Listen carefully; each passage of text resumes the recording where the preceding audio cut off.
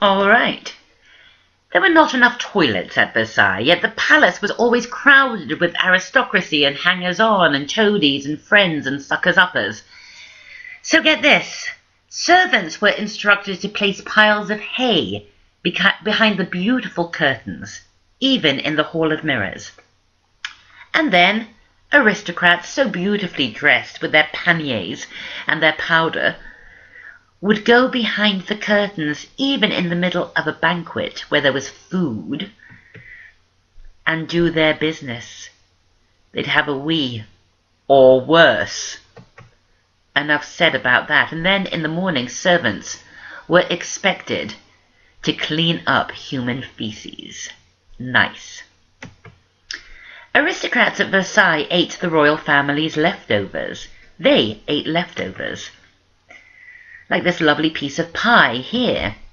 Yet often this food would be hanging around in unrefrigerated conditions and not only go off, but be infested with maggots. Oh my God! Yet the royal cooks were instructed to simply remove the maggots and pour sauce over everything to hide the taste and the smell of rotten, maggot-ridden food. Ooh! Ah, that's much prettier, isn't it? A pretty lady, a lovely aristocrat. Well, powdered wigs and hairpieces were styled using beeswax or lard. And as a consequence, they absolutely stank. So people doused their hair and bodies with perfume to cover up the smell. But worse, they were infected with lice and fleas. So that even the most fashionable of aristos would carry pretty little scratching sticks around with them to scratch the flea bites on their head. Like this one here, I love it. It has a little ivory hand at the end. Oh, it gets worse. It gets so much worse. These pretty powdered faces might look good in paintings, but in real life, as you know, the pasty ceruse and rouge would look completely grotesque. Something like this, actually. Yeah. But it often masked a bigger issue. Smallpox was rampant in the 18th century, and people used thick coats of ceruse to cover the permanent scarring of smallpox, which looks like this. And this was permanent. The nobility of Europe consumed vast amounts of sugar.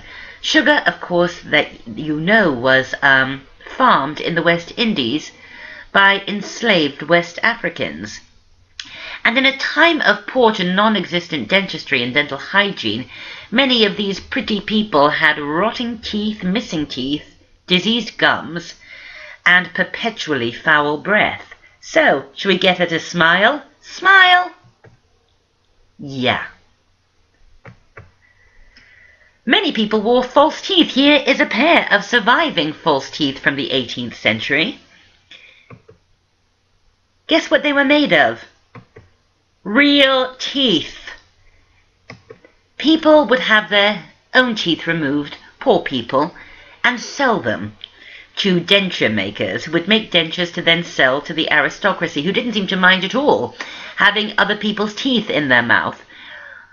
More expensive, ivory teeth could be used. I'd go for ivory, quite honestly. No, I wouldn't. I hate the ivory trade. We all hate the ivory trade. But the idea of having another person's teeth in my mouth is quite grotesque. So people would sell their own teeth so that the rich could have dentures, or they would pull them from the mouths of dead people. This is quite a famous illustration by Spanish artist Goya.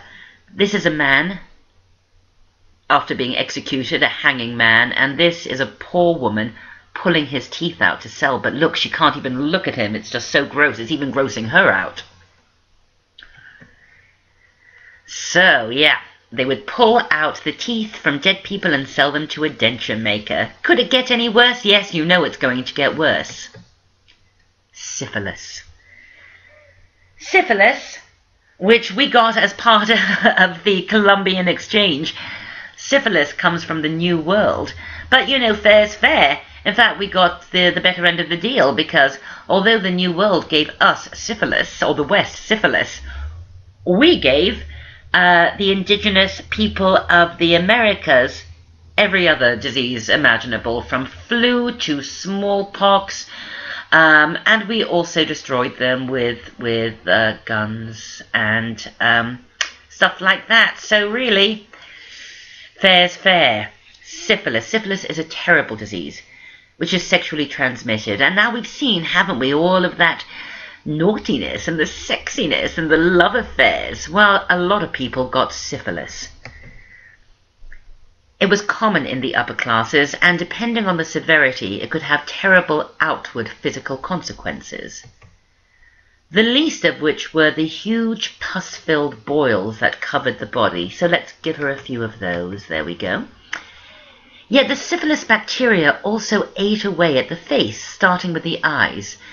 So it was not that uncommon to see people in the 18th century sporting glass eyes, which, given the technology available, were not all that convincing. So shall we give her a false eye? Yes, there we go. Syphilis slowly ate away at the face, and there was a market in the 18th century for false noses that syphilis sufferers could wear, because syphilis would actually eat your nose away. And this is a picture from a TV drama of somebody with syphilis applying his fake nose. Fake noses were often attached to glasses, kind of like the joke glass and noses we have today. So let's give her a pair of those as well. And look at our 18th century beautiful aristocratic lady now, not looking so hot. This is a contemporaneous image, 6 stages of mending a face. You know, you put your wig on. Syphilis also made you lose your hair. Put your false eye in. Not sure what's happening in image 3 there. Put your makeup on. Put your false teeth in. So this was a reality for many people. But just to remind us of the image that the 18th century had of itself, and it's really quite different. Now listen, of course, there were many perfectly normal and attractive aristocrats in the 18th century too, like these people here. Just don't be too fooled by Hollywood gloss.